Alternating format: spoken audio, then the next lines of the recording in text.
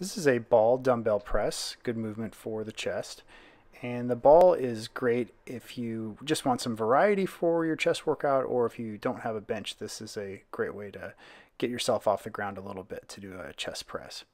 And so positioning yourself on the ball is going to be super important. You can see here we've got the upper body on the ball, but also the neck and the head. You do want to stabilize the neck and the head in this type of movement.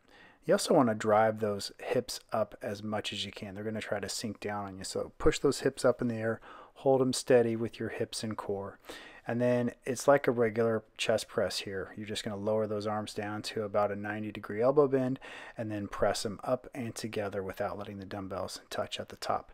Exhale as you push up, deep breath in as you go down.